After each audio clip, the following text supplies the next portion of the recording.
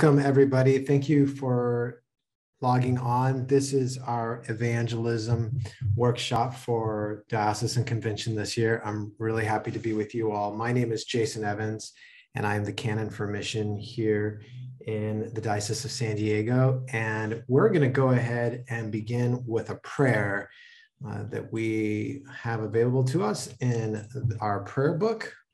This is one of our prayers for mission. So I invite you to be reminded that wherever you are, God is with you. And let us pray. Almighty God, you sent your Son, Jesus Christ, to reconcile the world to yourself. We praise and bless you for those whom you have sent in the power of the Spirit to preach the gospel to all nations. We thank you that in all parts of the earth, the community of love has been gathered together by their prayers and labors, and that in every place your servants call upon your name, for the kingdom and the power and the glory are yours forever. God's people said, Amen. Well, friends, today we are talking about evangelism. And I know that evangelism can oftentimes be a bit of a sticky word for some of us. So I'd like to begin with a brief exercise. And to do this, I am going to need a couple volunteers that would like to be a part of this exercise. So it'll mean that you'll have to unmute yourself when I call upon you. Is there anybody that would like to volunteer? All right. My first volunteer is Hannah. Thank you, Hannah. I'll be happy to. Sydney at Trinity.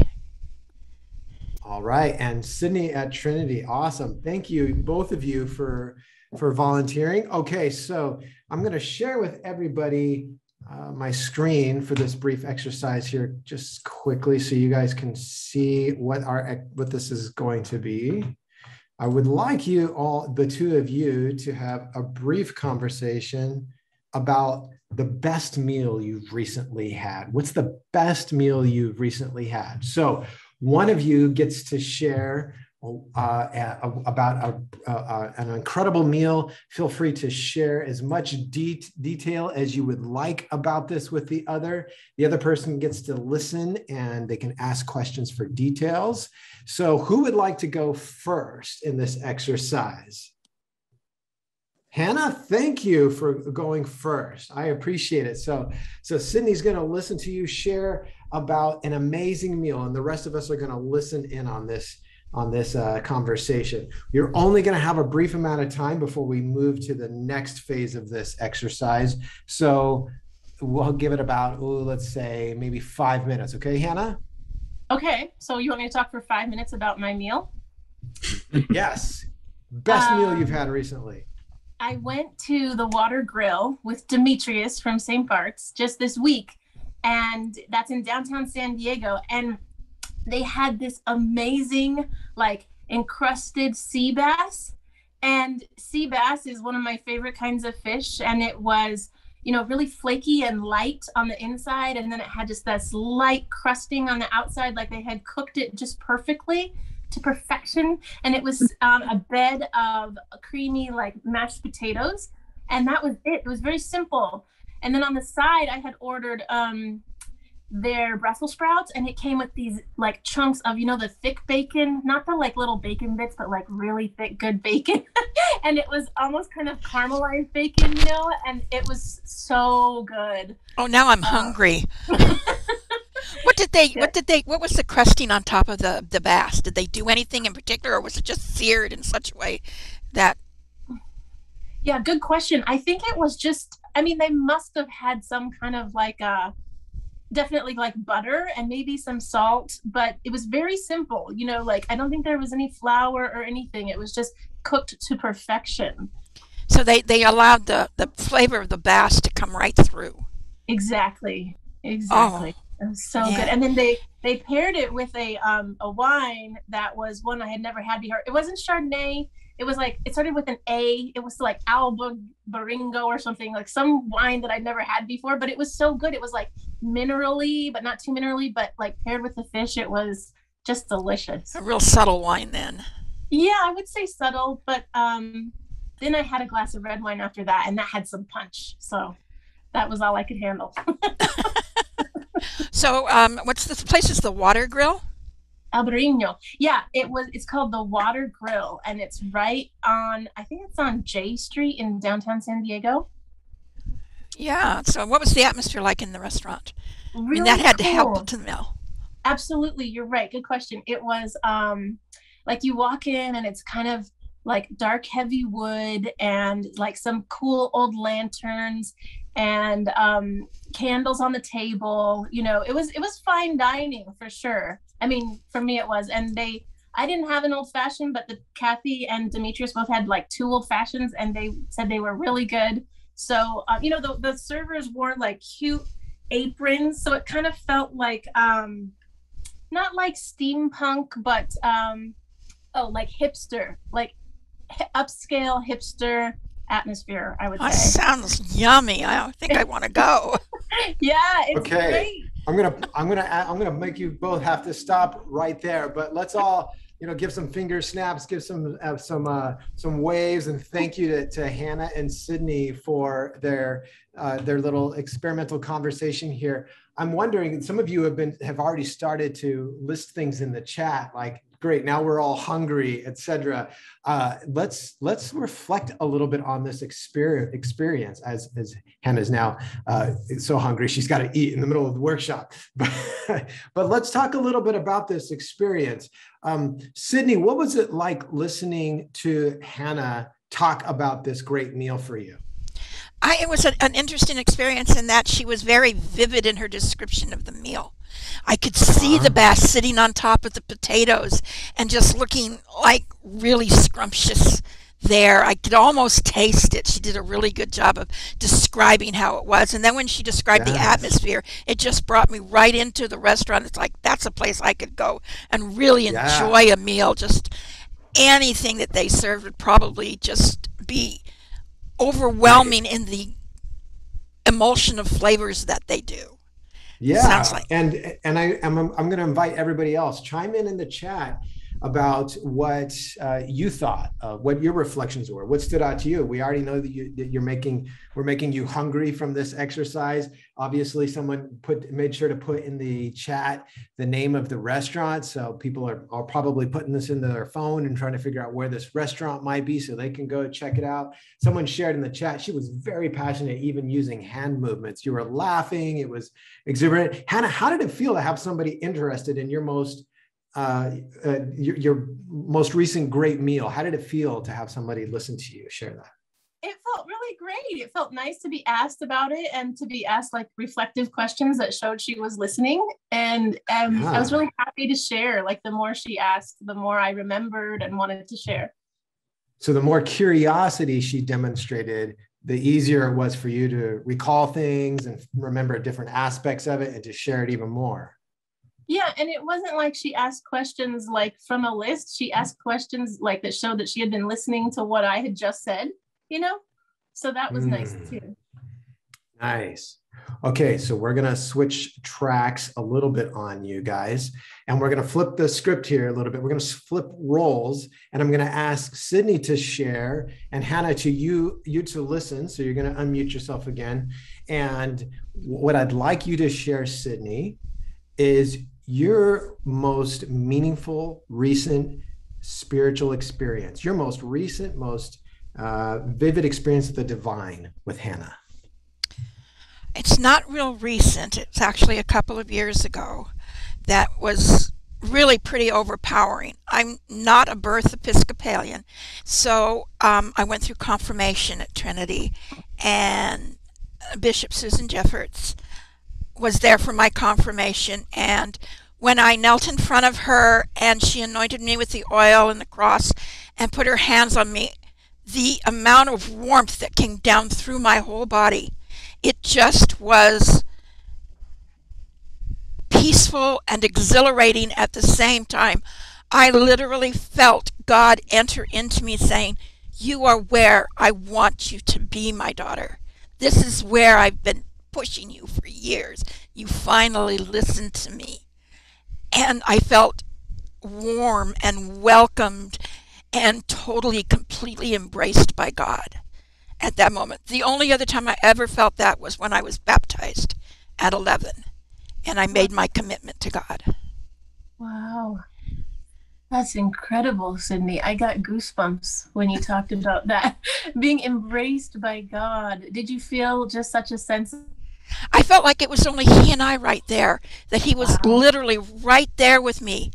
I knew in my head that there were other people around me, and Bishop Susan was so soft in her speaking and the way she touched me. I just felt right through her came God, and it was chilling but exciting, and I felt so loved in that moment. It was just amazing.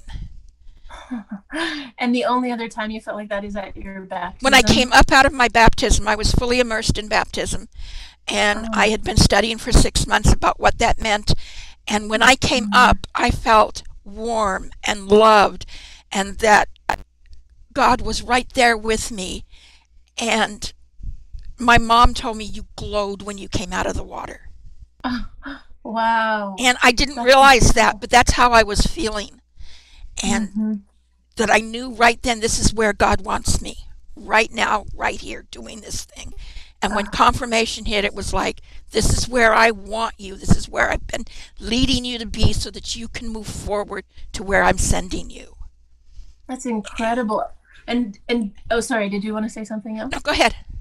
I was just going to ask, do you find in your life, when you come to like the dark, hard, difficult places, that if you think of that moment of confirmation or baptism, that it brings you some of that peace? It brings me back to a valley I was in. And this is not a bad place. Numerous years ago, I was very ill. I was in a coma.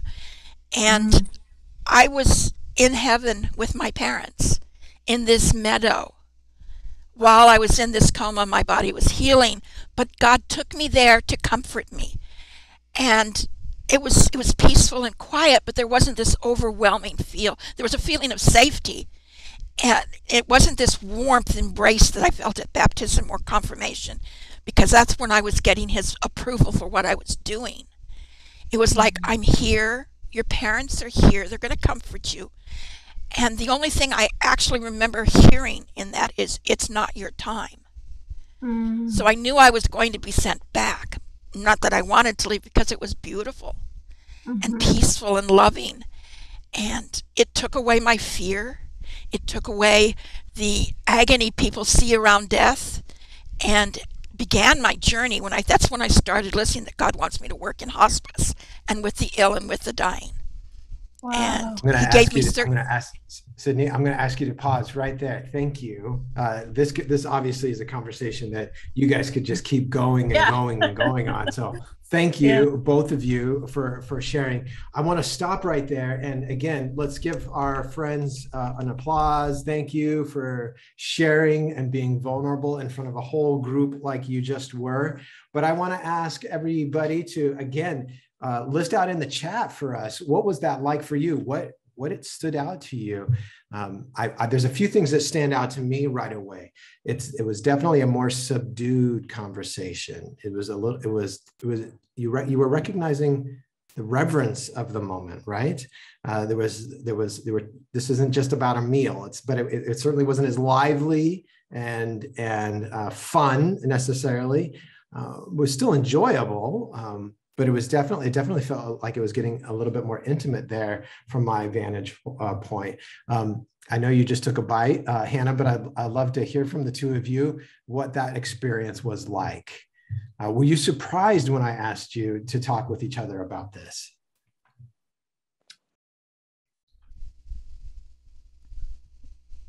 Sydney, Hannah, either of you? I wasn't surprised. I kind of anticipated you were going to ask something similar to that. Like this?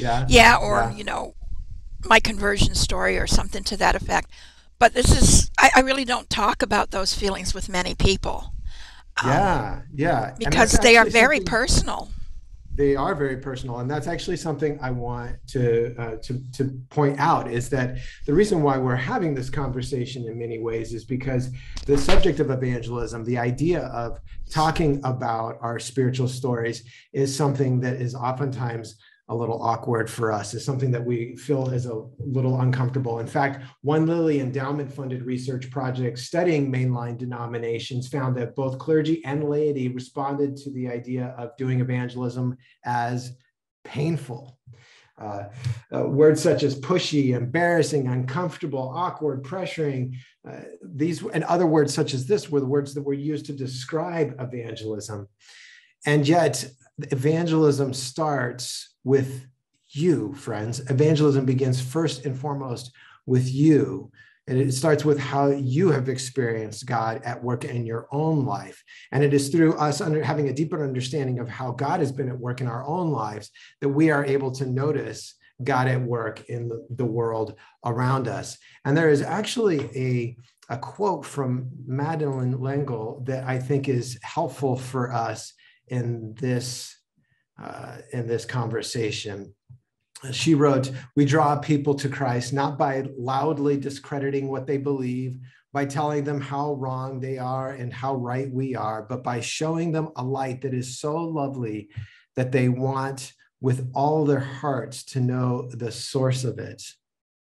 And this is, I think, something that I believe would be helpful for us as we continue our conversation this evening, to think about evangelism in this way, that it is something that is contagious, that it is something that as we reflect on our own lives and are able to see God at work in our own lives, we're able to share that with others. So this is not a new practice, is something to point out here. This isn't something that is exclusive to particular traditions. Throughout the church historic, there have been exercises, practices, habits that have helped us be more attuned to what God is doing in our own lives so that we can recognize where God is at work in the lives of others. And one of those was developed by St. Ignatius, this practice called the examen. Let me just see a show of hands. Who's heard of the examen? You put your hands up there so I can see it. Got a few hands up there. Yeah. The examen is this ancient practice of paying attention to where God is at work in our own lives. And by doing so, we are more capable of recognizing where God is at work in the world. So for those of us that are not familiar with the examen, let's just do a miniature examen practice for a moment. Okay, so we're gonna just take a moment to reflect on the day, to look back at where our day took us until we got to this point of coming online to be a part of convention this year, and ask ourselves the question of where God was at work throughout our day. So if you would just get comfortable kind of wherever you are sitting right now. Maybe relax your shoulders. Take a deep breath. Close your eyes if you feel more comfortable.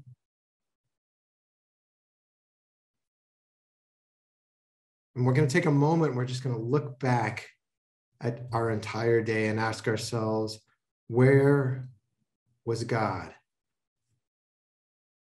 Where was God?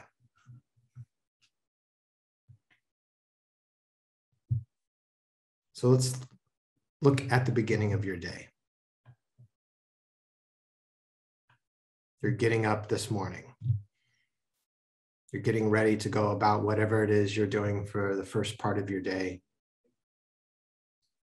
Where do you notice God?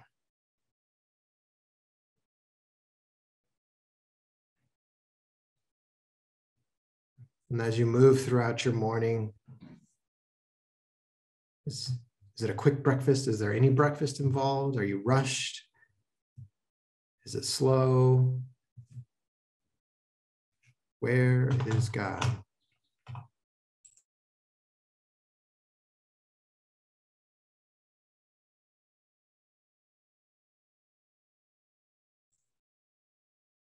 Now, as you move into the middle of your day, who are you meeting with? Who do you see? What are you doing? Where do you notice God?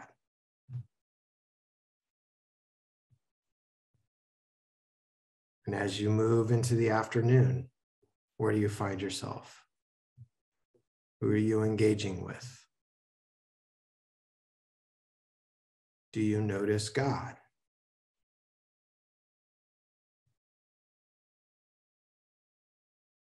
Take a moment to just breathe that in and be reminded of where God was at work in your life. If you like, maybe make note of it.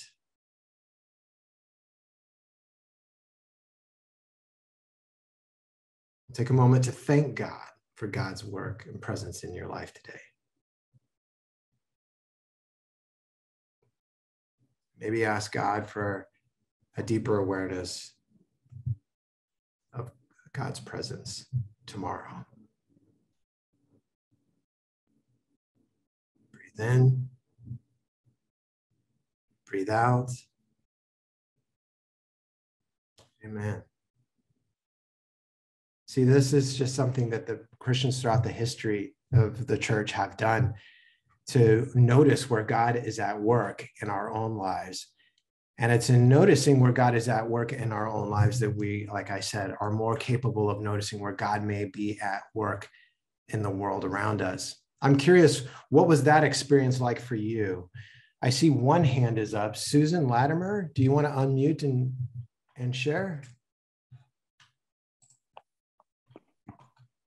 Hi. I didn't mean to leave my hand up, but yeah, I'll be glad to. So hold on. Let me just go outside. So I am, Friday's normally my day off. So I'm down here visiting with my mother and our younger son who lives with her now. My mom is 95 and Hugh is 23.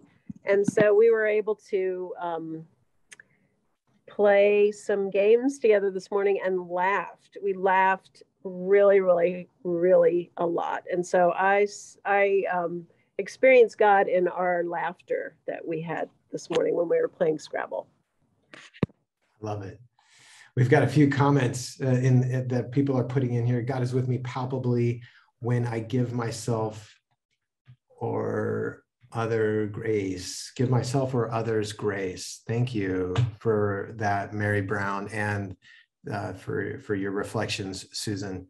So one of the things that it's important to remember is that when we think about evangelism, we often think about as in relation to what we are saying or doing with others.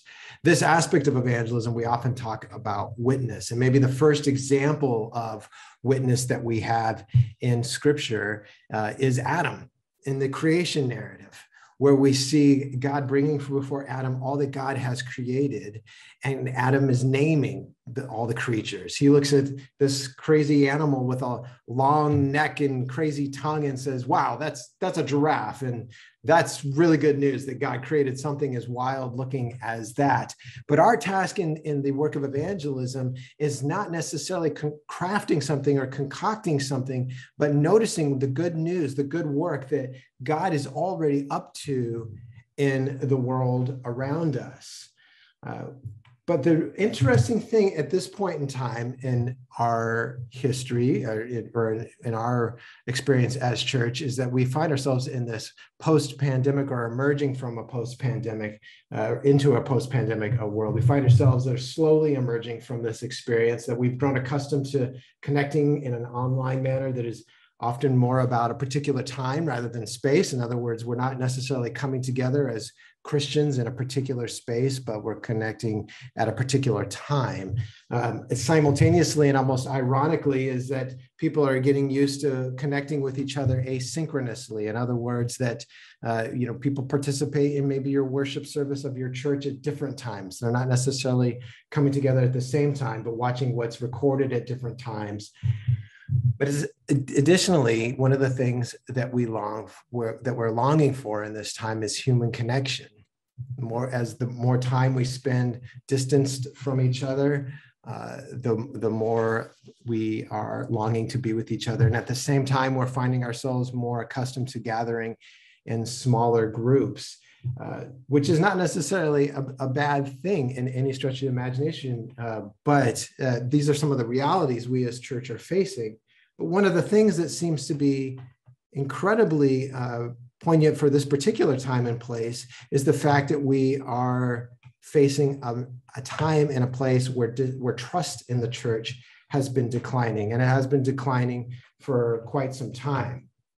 One of the things that has come out in recent studies is that because of public scandals of religious leaders of various traditions, is that trust in religious leaders and the institutions that they represent has been on a continual decline. In fact, the General Social Survey that's been conducted from 1974 to 2018 has reflected this year after year, that the amount of people that say that they trust religious institutions and their leaders a great deal is decreasing. And those that say that they have hardly any trust in religious leaders and their institutions continues to decline. And yet we follow a Savior who has called us to love our neighbor. In fact, in the Gospels, we are told that we read in several of the Gospels that when Jesus is asked what the greatest of the commands are for us, that Jesus says that we are to love the Lord our God with all our heart and all our soul and all our mind. And the second is like it, that we would love our neighbor as ourselves. Oftentimes what our evangelistic tactics are trying to do is to get people to love us. And yet Jesus is calling us to love our neighbor. And we are doing so in this time and place where trust in religious institutions has been diminishing. So I have a simple question for you to reflect on with me here. Let's put this on a micro level. What happens for you if there's someone that you love and you've lost trust with them? What is required of you in that situation? What do you have to do to regain the trust of someone that you love? Let's see if you have something you'd like to share. Why don't you raise your hands? Yeah, Hannah. Well, you have to talk to them. You have to have a brave conversation where you're honest, but also kind, and you share your experience. Yeah.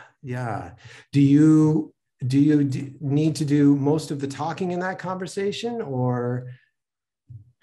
No, probably you should do most of the listening. Okay. All right. So listening is important if we're attempting to gain the trust of those that we are called to love. Absolutely. What else do we need to do, friends? I think part of it too is admitting that we were wrong, like admitting kind of like the confession part of the church, saying like people have lost trust in the institution because the institution has hurt people, like there's a reason that people have lost trust. Yeah. That's great. That. Yeah, that's great, Marilyn. Exactly. We have to be willing to be honest about how we've screwed up. And let's be honest, like it's not as if we're seeing the Episcopal Church come up in the headlines of any of the scandals we're talking, you might have come to mind in this moment, but nonetheless, people outside the church may not make that connection that, oh, there's something different about the Episcopal Church. And so recognizing that, yeah, we represent something that might not be perceived as trustful at times. So we have to be willing to confess and listen. What else? What else do we need to do when I saw one hand go up. I'm sorry, friends. I'm trying to, this is a big group. Oh, Jim. Jason, just to let you know, Daniel keeps raising his hand and you missed him. I'm sorry, Daniel. Okay, thank you. Thank you, Ed. Daniel, go ahead, and then Jim. Yeah, I think that when you're upset at somebody, I think that it's important to talk to somebody else who has insight into your own personality before you talk to that person. I found that drawing on an experience that I just had, that I had this conversation with somebody I really trusted with before I talked to somebody that I was upset with. And this helped me incredibly. And it was so much help to me. And I felt God's presence in this person as I've felt in the past. And then when I approached the person that I was upset with, it was completely a different attitude, a different emotion that was driving me. And so I was very fortunate to be able to have somebody I trusted with before I went to the person that I was upset with.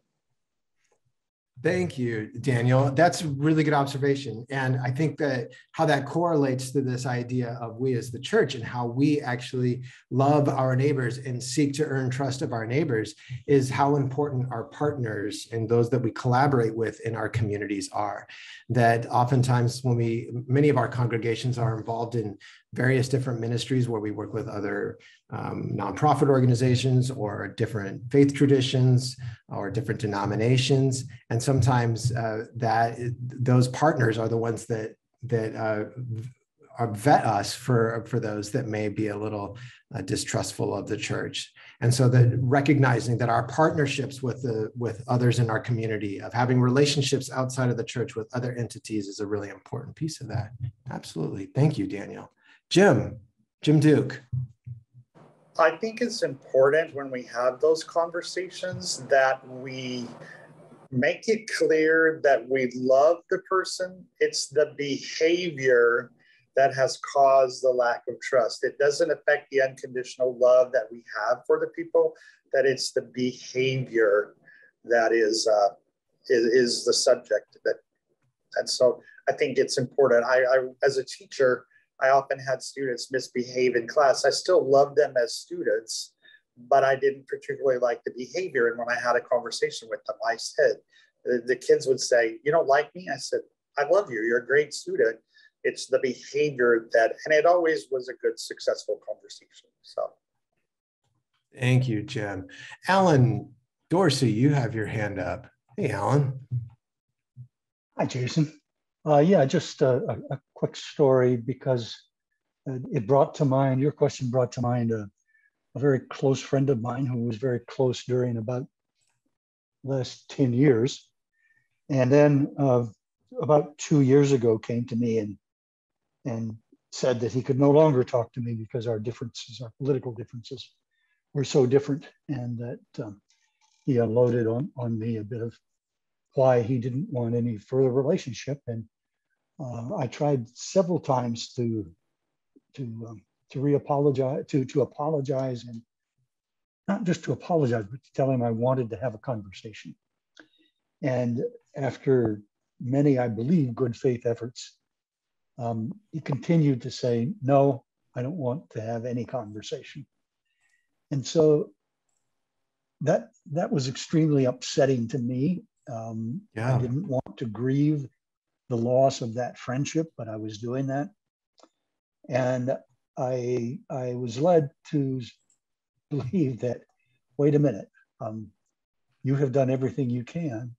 Your time now is just to let it go and be okay with the situation, because this wasn't for me to resolve right then. And one of these days, if it will get resolved, I will know, and I will have the opportunity to reestablish the trust that we once enjoyed together. So learning to live sometimes with discomfort. Yeah, living with the discomfort. That is really a good point, Alan. You know, there's an author that has written on the subject of evangelism that I think offers us some helpful tips for thinking about this. Her name is Brenda Salter McNeil. And in her book, A Credible Witness, she actually talks about witness, thinking about it in the legal understanding of that term. And there's a few things that she mentions in that book. She says that this legal understanding of giving witness requires that we are in the right place, that we're in the right place at the right time, that we're at the right place for the right duration of time, that we see the right things, and we're able to relay what we've seen with accuracy. And I think how this relates to what Alan just brought up is just to simply recognize that what we're talking about in many regards is presence in our communities, presence with those people that sometimes may not trust us immediately, and recognizing that sometimes it just takes time. We often talk about in church planting circles that mission moves at the speed of relationships. And evangelism does the same thing. The evangelism is not necessarily about some dramatic life-changing experience all in one moment, although oftentimes it can be like that for folks. But it also, as Barbara Brown Taylor often talks about, is the valleys in between those mountaintop experiences. And it requires presence. It requires that we spend time with those that we hope to have conversation with about the good news of Jesus, that we hope to regain trust. But it also means that we recognize that it's going to take us time to regain trust. That it won't happen overnight. It's going to be something that will take time as we go about the work of evangelism. I think there may have been one other hand that I missed. I want to make sure I catch everybody that wants to chime in here. It was Sydney, I believe. Oh, Sydney, did you have something you wanted to add? Yeah. Everyone, what they said was really helpful, but I think the point of your question was, how do we get those who mistrust the church as a whole because of the bad actors? How do we gain their trust? It's not us mistrusting somebody else and having to have them regain trust in us, but rather how do we get the world to see us as not like those bad actors, those people who are out there who are constantly in front of them. We have had a couple generations now where people have been sitting out in front. They're loud, they get all the media attention, and they have set an incorrect example of what evangelism is. It has turned into a dirty word, and people want to avoid it because they don't want to be affiliated with those people who are going to constantly ask for money, constantly tell me I'm wrong, and this is what you're supposed to be doing, and if you don't do it, well, ... And I think that's part of what we have to overcome, is how do we get past that barrier and that. And I think some of it is how do we,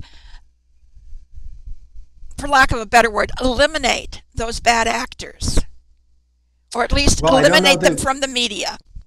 Well, I don't know that that's our agenda. And that might be another agenda for another workshop. But the idea, and I'm not sure what the title of that workshop would be, to be quite honest. But on the subject of evangelism, I think that you're right, that there are people that in our culture, Christianity doesn't hold the position it once did in our culture. And those that do get the headlines oftentimes may represent what we say we are as Episcopalians.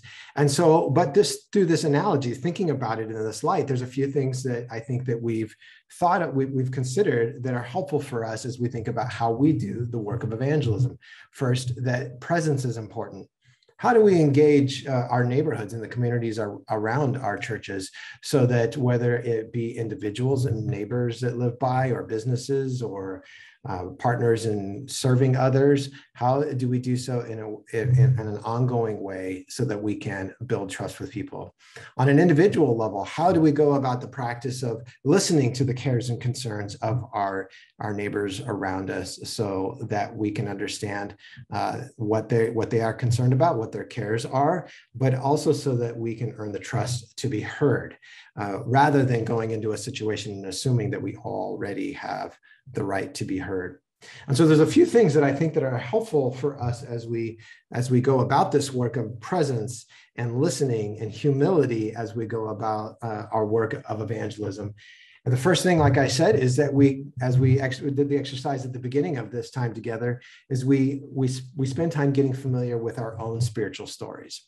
Where has God been at work in our own lives? Has it been through the Eucharist service? Is it in serving others? Is it being served by others? Is it a moment in time where we were just in awe of creation or something of that nature? But how has God nourished your life in a way that you are increasingly aware of? And there's a variety of different things that we can do to cultivate that in our lives and in the folks that are in our congregations. But first and foremost, getting clear on our own story so that we can be attuned to the stories that are unfolding around us, where God is at work in our communities around us. But then having a plan by which we would be engaging the community around our parishes and missions, rather than waiting for folks to come to us. An activity that's as really simple for any congregation to take on is a prayer walk. simply organizing folks from the congregation to walk around the bounds of the parish, walk around the block or the community that a congregation worships within, so that you can be seen, but also you can be paying attention to what God might be doing in the community. Another activity is just to simply do an exercise where you and leaders in your congregation begin to think about who you might be able to partner with right now in your in your community. Is there a group that's serving in a particular way that really aligns with your congregation that you could partner with? Is there a story of a community leader or the community as a whole that is important for your congregation to know and hear, that you could highlight in announcements or invite someone to come and share from the community in a forum to build familiarity with what's going on in the surrounding community? But building that connection with the surrounding community that you worship within, building that a sense of presence within that community so that you are seen and you see people in the community. And hopefully that leads to opportunities where you can actually have conversations with others.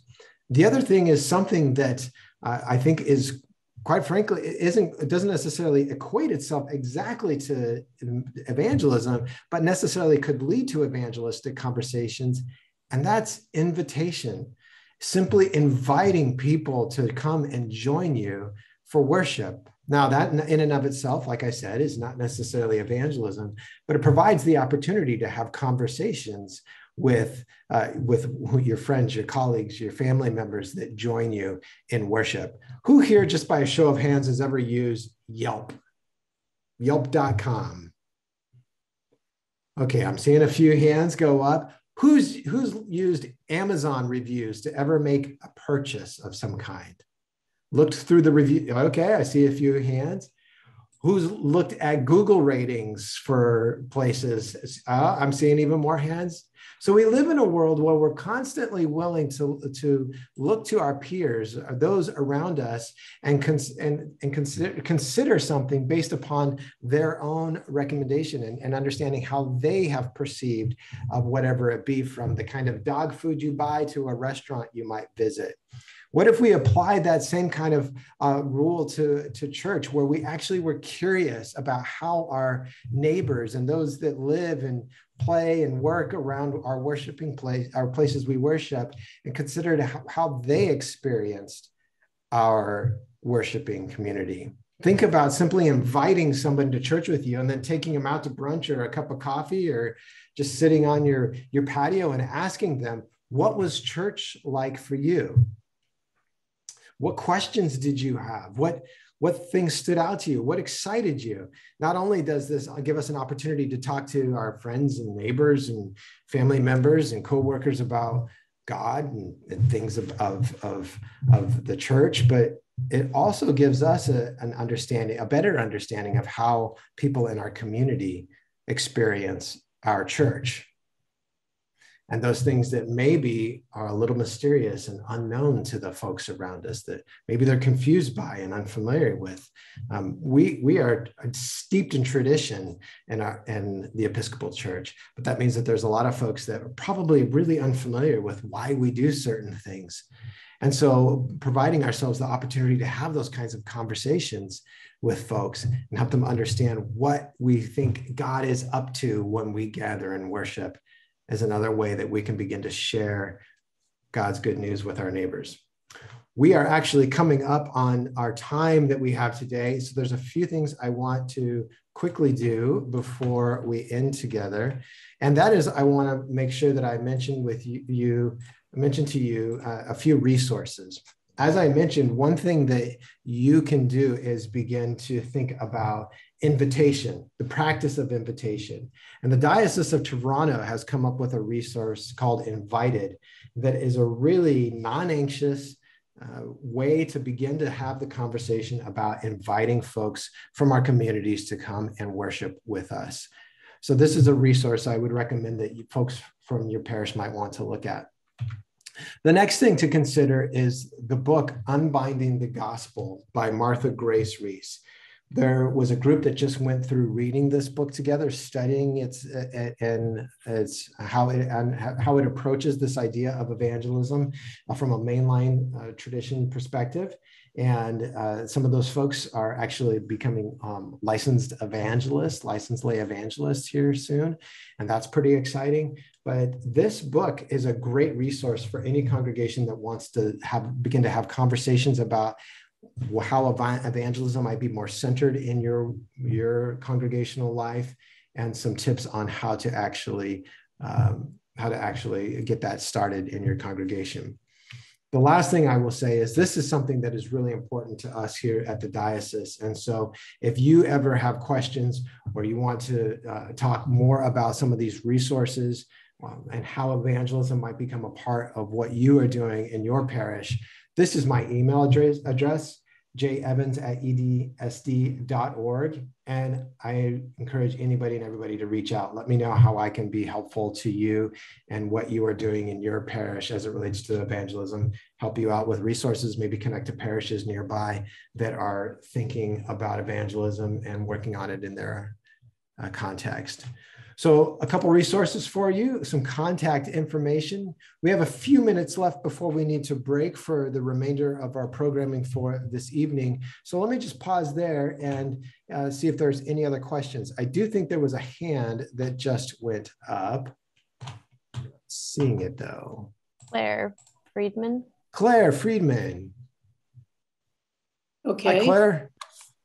Yes. Am I on mute? No, we can hear you. Good. I just wanted to mention something that I don't think you had mentioned at all, but it's easy enough, at least at our church, where we have concerts, to invite somebody who never goes into the church to be churchy, but loves music, and brings them into the church. And they come in and they say, what a beautiful church. And it makes them much more open to the idea that church is a way you can be moved spiritually and emotionally, because that's how the way they feel music. And so to me, and we do have choir concerts at our church, that one of the ways that we can get people in, and some of them stay forever, is through music. And thank you. I appreciate that comment. And it is, like I said, the practice of invitation is a part of the work of evangelism. And so, yes, absolutely. Inviting folks to come and participate in something in the church, begin to be familiar with the space and the people that are there, is absolutely one of the things that we can, tools we can utilize.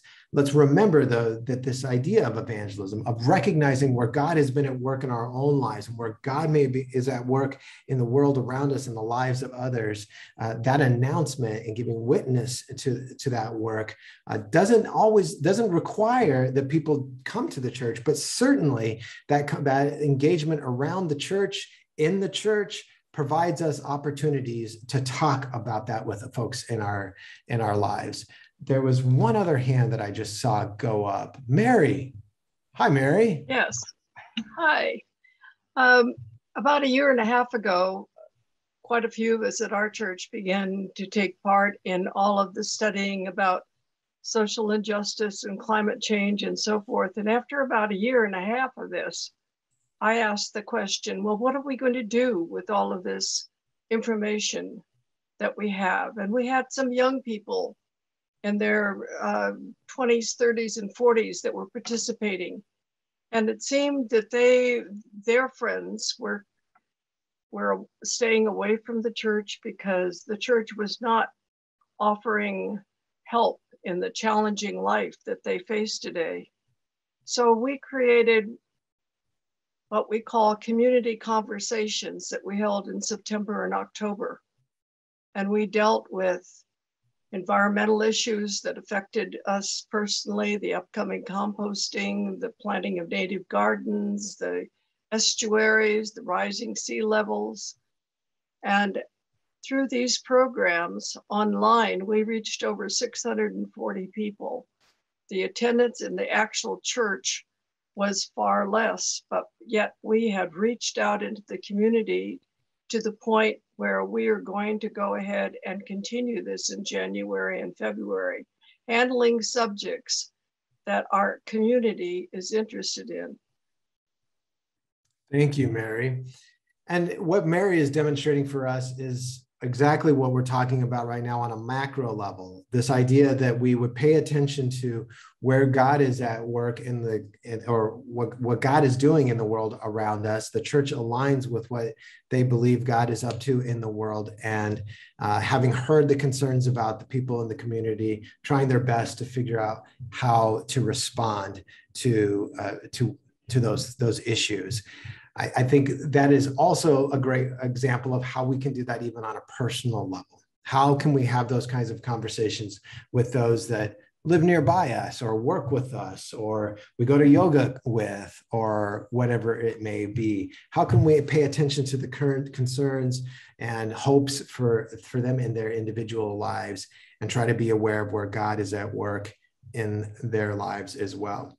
So, Mary, you're quite popular in the chat, and people would love to know which parish you're a member of. It says All Souls. Okay, All Souls. Thank you. No, Appreciate wait, that. That's Mary Brown. That's a little different. That's me. Another Mary Porter. Mary Porter. I'm not sure. I'd love to know where Mary goes. St. Dunstan's. Thank you, Mary. Any other questions or comments? I want to make sure I didn't miss anybody. I could just add, Jason, that yes, as you know, but I'll let everybody else know, we are rebooting the Year of Evangelism to 2022. Since You're stealing my closing comments. Yes, all right, never mind. I won't say it. But no, go ahead, please let them hear from you.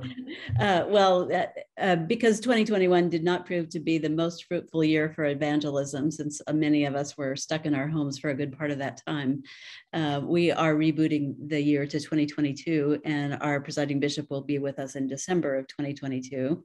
And Jason has a number of things that he and others will be offering next year, which I won't steal his thunder on because I'm sure he's about to talk about that.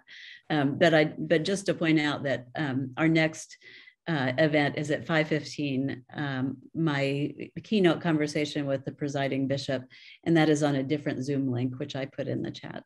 But Jason, please take it away. No problem. We do want to make sure that we give you time to have a bit of a break before we go into our next session. But I do want to just make sure that we close with this reminder that the work of evangelism begins first with you. It begins with you recognizing where God has been at work in your own life so that you can be more attuned and more aware of where God is at work in the world around you. We can do that on an individual level, and we can do that collectively as congregations. So that is where evangelism begins for each of us so that we can give witness to what God is up to in our own lives in the world around us. As the bishop mentioned, for the Year of Evangelism, there are several things that we're going to be doing throughout the year to try to provide you tools and resources for the work of evangelism. I mentioned 2 resources just a moment ago and shared you a screenshot of a couple of those. The Invited series that was developed by the Diocese of Toronto is something that we're going to be inviting congregations to be trained in using so that we can talk about the work of inviting people to participate in our communities in ways that are non-anxious. And we feel more comfortable with the work of inviting folks to come and participate in our congregations. And I also shared with you the book Unbinding the Gospel. We're going to be using that throughout the year as well to train people in the work of evangelism. Now, that particular book itself really talks about how we shape our community, our congregational culture around the work of evangelism. And so while that piece is important, we'll also be adding into looking at the materials from Martha Grace Reese's book, the work of actually learning how to tell our stories better. How can we actually share our good news stories of where God has been at work in our lives?